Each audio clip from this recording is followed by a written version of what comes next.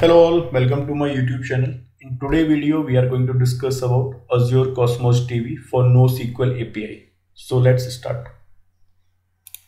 So I'm on my Azure portal. Here we will create a Azure Cosmos DB account for NoSQL API. So I'll choose the service called Azure Cosmos DB here. Now we will hit on create. So in this page, basically you can see there are multiple APIs like Azure Cosmos DB for NoSQL, Azure Cosmos DB for MongoDB, and many more. So as per your requirement, you have to choose one of the APIs to create a Azure Cosmos DB account. One account can be associated with only one API. You cannot associate multiple APIs with single account. So I'll choose, in my case, I'll choose Azure Cosmos DB for NoSQL. Now I will choose my existing resource group. In account name, this should be a globally unique name. So I'll put something which is unique. Now location, I'll choose my nearby location, so which is Central India. Now in capacity mode, so based on capacity mode, basically you will be charged for it. So there are two options we have: provision throughput and serverless. So in provision throughput, basically you are going to reserve some amount of capacities, and in serverless, basically if you have a kind of small or medium kind of workload, in that case you can use serverless. So based on your uses, you will be charged for that. Next we have here apply free tier discount. So with Azure Cosmos DB free tier, you will get the first 1000 request unit per second and 25 GB of storage for free in an account. So after that, if you consume this particular capacity, then it will start charging you. So I'm going to use apply free tier discount. So this basically on a single account, it can apply only once. So I'm going to uncheck this option, limit the total amount of throughput that can be provisioned on this account basically. So I'm going to uncheck these options. Next, global distribution. So here we have three options: geo redundancy, multi-region rights, and availability zones. So you remember I have choosing my region is Central India. So if you see in geo redundancy, so it will basically enable global distribution on your account by pairing Central India and South India. So in two regions, it will replicate my data. In multi-regions, so in multi-region rights basically allow you to take advantage of provision throughput for your database and content across the globe. And similarly we have for availability zones here. So I'm not going to use this option, global distribution. If you need it, you can choose as per your requirement out of these three options.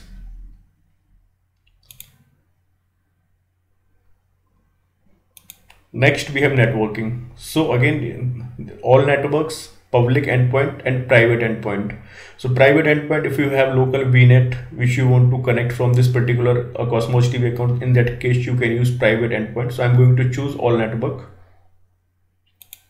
Backup policy. So by default, Azure Cosmos DB periodically backup your data in every month, like 240 minutes every 4 hours intervals, and for backup retention is 8 hours. So if you want, you won't be charged if you are using periodic. If you are using continuous backup, this is helpful when you want a point in time restore. In that time you can use this continuous one. So I'm going to leave this one also default. Next we have encryption. So Azure Cosmos DB basically encrypt your data accordingly based on service managed key or customer managed key. So servers managed key is a default option. If you have customer managed key, you can use customer managed key also. So for that, basically you have to create a Azure Key Vault and you have to provide the key URL for here. Next we have tags, and I'll hit on review and create. So basically it will validate all your details which you have mentioned here. So validation is succeed. Now you can see estimated account creation time in minutes. 2 minutes it will take to create this Azure Cosmos DB account. So I'll hit on create and let's wait for 2 minutes. So now deployment is completed. We'll go to resources. So this is the name basically which we have provided during the creation of Azure Cosmos DB account. So now there is an important part here, keys. So basically there are two types of key, read write keys and read only keys. So there are two keys, primary key and secondary key. So these keys you should not share. If you are compromised these keys, then the users can have full access on this particular Azure Cosmos DB account. So, and this primary key and URL is a combination of primary connection string, and primary key URL and secondary key is a combination of secondary connection string. So these basically things you will give to use in your application to fetch the data or connect to this particular Azure Cosmos DB account. And if generally you share the primary key and you reserve the secondary key, in case if you feel like primary key is compromised, in that case you can provide the secondary key and regenerate the primary key from here. So now the important part here, data explorer. Here basically we will create a database containers, and inside containers we create items. So these all are the administration part which you can manage as part of this Azure Cosmos DB account.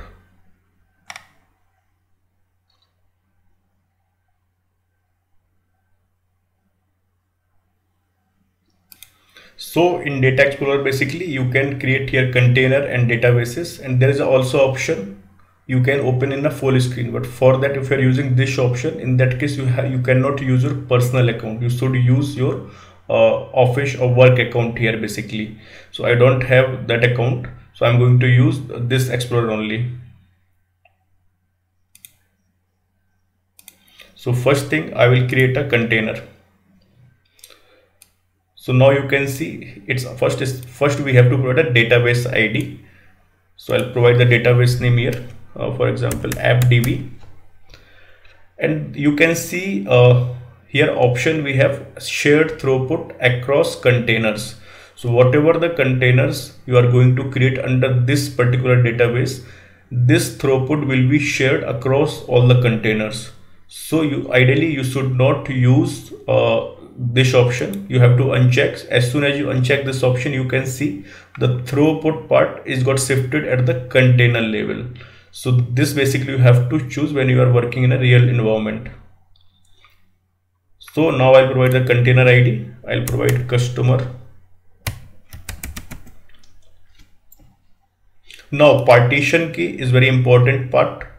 So in partition key I'll provide customer ID is my partition key.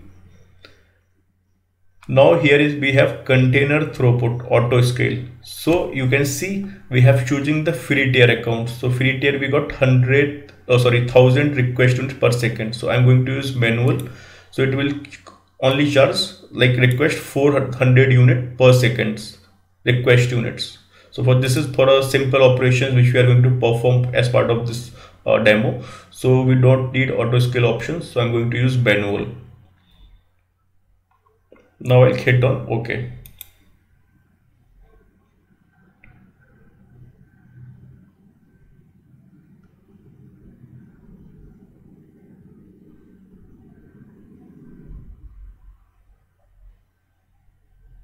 So now here you can see it's created a database called appdb, and under this database it's created a container called customer. So if you remember when we discussed Azure Cosmos DB, we have discussed about the architecture, like how basically we create items, we create an import or create queries items. So if you have not watched, you can go ahead and watch my complete overview of Azure Cosmos DB video. I'll put the link in description also. So now under this is the our customer is our container and appdb is our database. So now under container we need to create items. So we have chosen Azure Cosmos DB for NoSQL API. So here we create a document in form of JSON documents. So I have some sample codes which I'm going to write here. So first we have, I'll hit on new item. So you can see we have provided the partition key as a customer ID.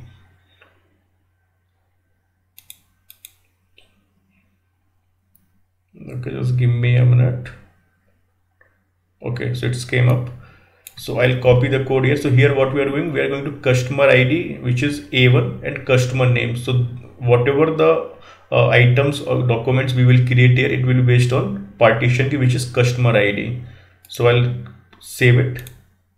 So now you can see the ID, we have specified only customer ID and customer name.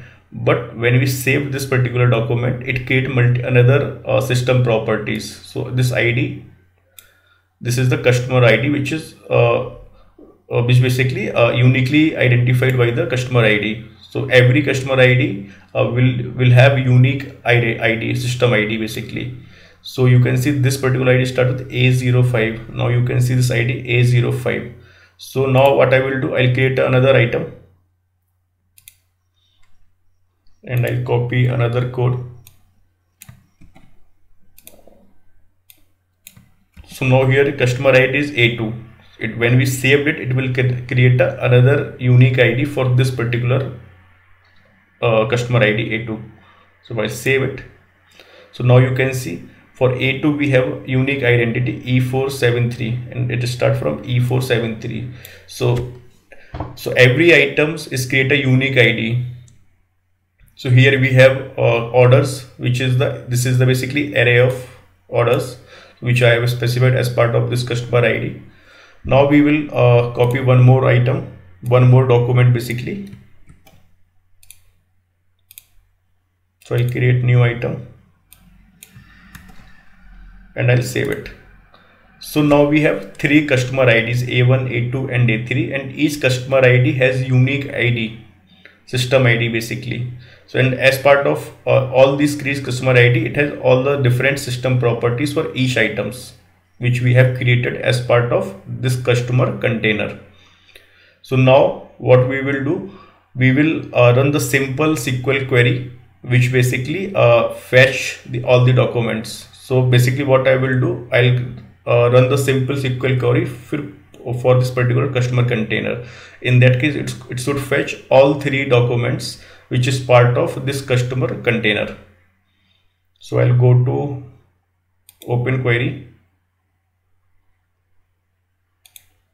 Okay, just give me a minute.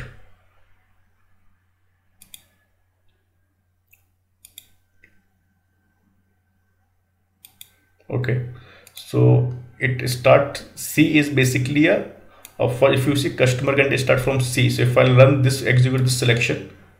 Okay, just give me a minute. I'll put customer.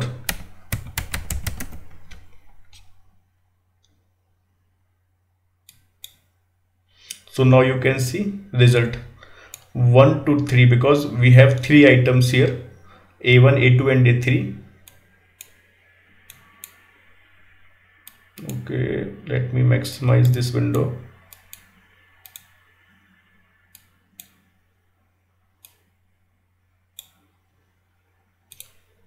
So now you can see we have customer ID A1, customer ID A2 and customer ID A3. So that's how basically we create items in Azure Cosmos DB. So there are many more things, so I'm going to cover in my next video. So thank you so much. See you in next video.